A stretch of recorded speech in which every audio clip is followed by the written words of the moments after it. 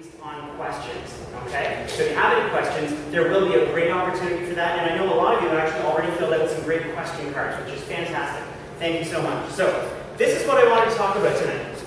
First off, just do a quick introduction. We'll talk about some rules for fairness so that everybody gets a really good experience tonight, and what our goals are. Why did we actually hold this meeting? We're going to talk a little bit about how we got here. What are the things that led us to this point? The TDC is going to make a short presentation to us as well. We're going to talk a little bit about what this LRT thing is. Not everybody actually knows. Some people have some information. Some people have just heard about it a little bit on the news. So we want to make sure everybody has some facts to work with.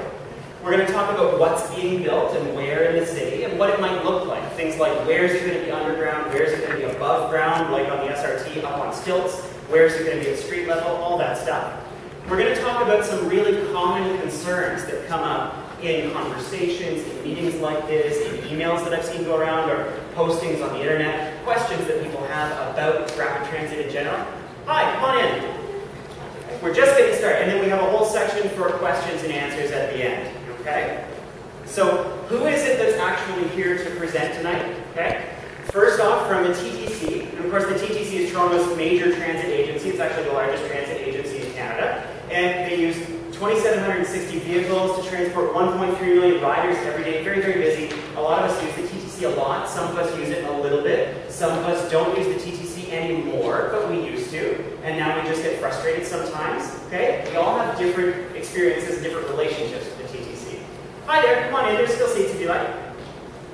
The organization that is hosting tonight, that I am a part of, and that my co-founder is a part of, is called CodeRedTO. And we actually formed the group because we were really worried that City Council and the provincial government and the Premier might make a decision to spend a lot of extra money in one way that we didn't like.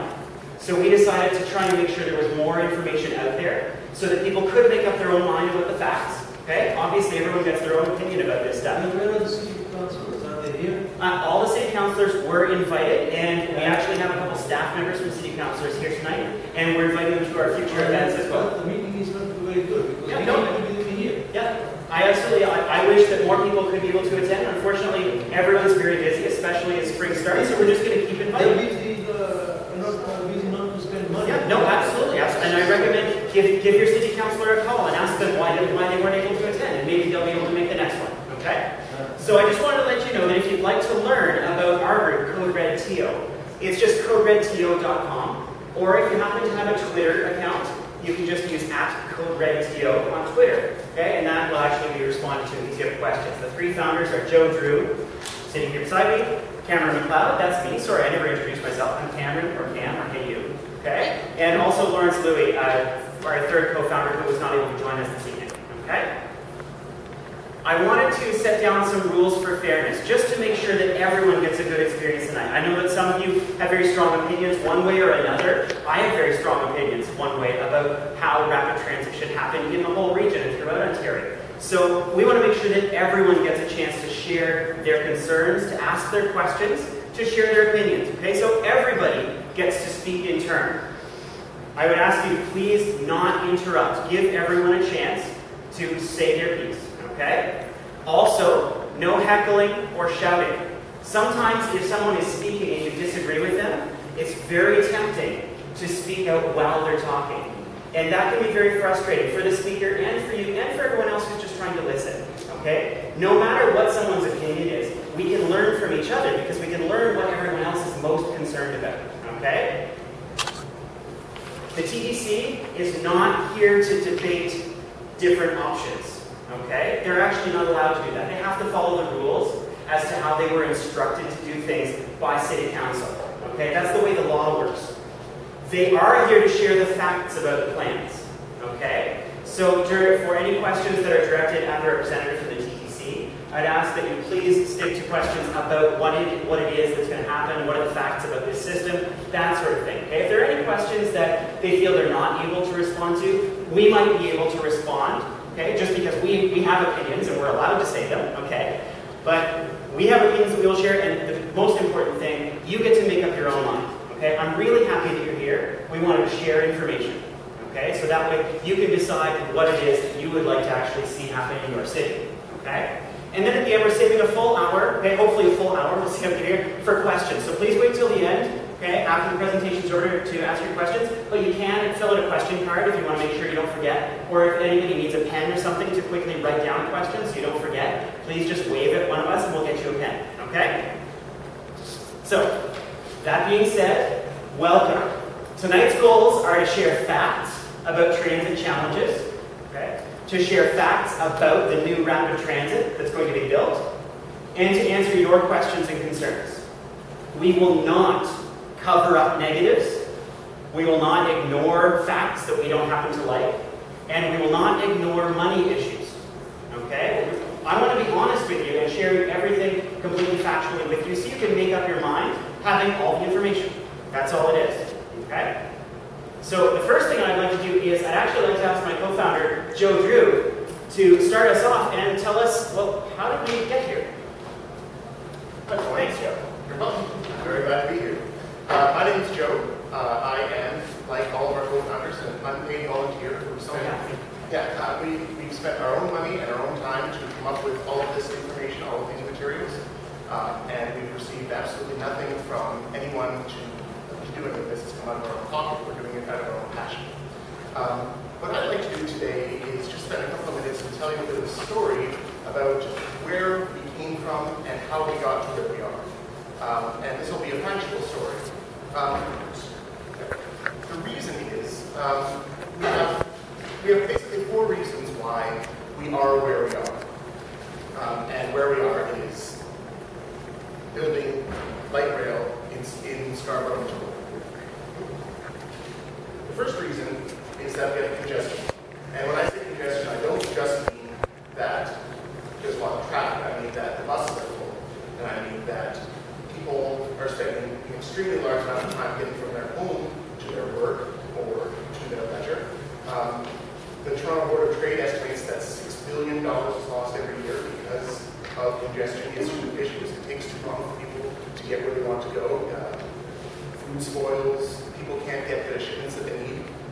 The average daily Toronto commute is 80 minutes. That means both ways to and from work, for example.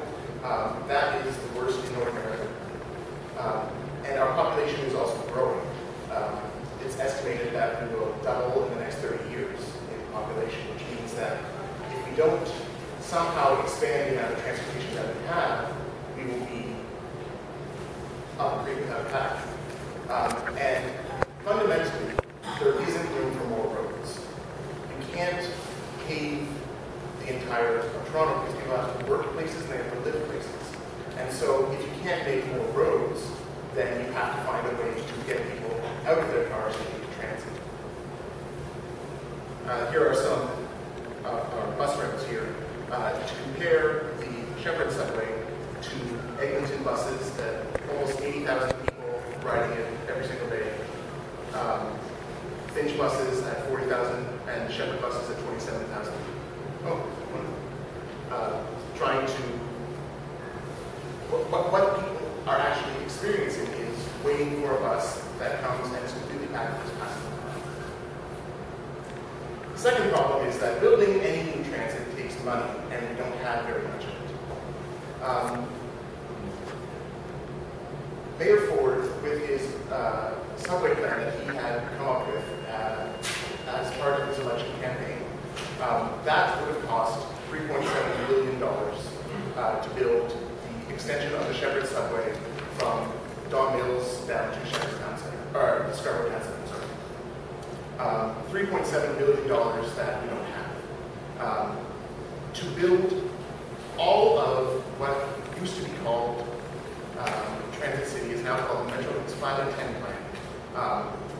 We have $8.4 billion from the province, and a certain amount of it is allocated to different places, and we don't have any extra money that is waiting to be used on anything else. So, for example, $3.7 billion for the subway. The old vehicle registration tax that was gotten rid of in 2010 raised about $40 to $60 million a year. The land transfer tax for people who are selling their homes raises about $300 million a year. So you can build about $350 million, sorry, can build 1 kilometer of subway for every about $350 million, which means that in order to get anywhere at all, you're talking about billions and billions of dollars over every single year. Second, we have an approval problem. What happens is that everyone loves approving new plans, but they want it to be their plan. And so, for example, in 1992, the Scarborough RT was to be extended to Mallory. But the City Council decided, no, we can't deal with the idea of having a tax increase. There was going to be a subway along Agincourt, which was upgraded from a busway, which would have been just rapid buses going on the surface, but in their own dedicated line. In 1994, this was in the process of being built. The original hole to launch the board machines was being done. 1995, the new premier decides, no, we can't afford this, cancels the subway, and the city is actually on the hook for filling in the hole and getting rid of all, canceling all the contracts. At that time, we were also trying to build a subway from Yonge and Shepherd down to Scarborough Town Centre. Unfortunately, because of the cancellation of the Eglinton subway and the other cancellations that came with it, the full Shepherd subway was never built. And so in the 2002, we finally got what we do have on Shepherd. So now we're getting into something a little bit more recent. 2007, then Mayor David Miller proposed this brand new plan called the Campus at the time. It would be 7 lines, it would be light rail, it would be busway, and council approved this over and over again. Some of the money was clawed back by the province, but in 2010, they did confirm that here is $8.4 billion for 4 lines to be built with light rail. And then, of course, Mayor Ford was elected, and his decision was that, no, again, the previously approved and in progress plans were going to be canceled. And so what happens is, over and over again, we have plans that are either in the process of being built, as the Eglinton subway was, as the Shepherd LRT was in the progress of being built, and they are canceled, and we are left on the hook for money. And so the idea is, let's get past all of these approval problems. Let's just build it.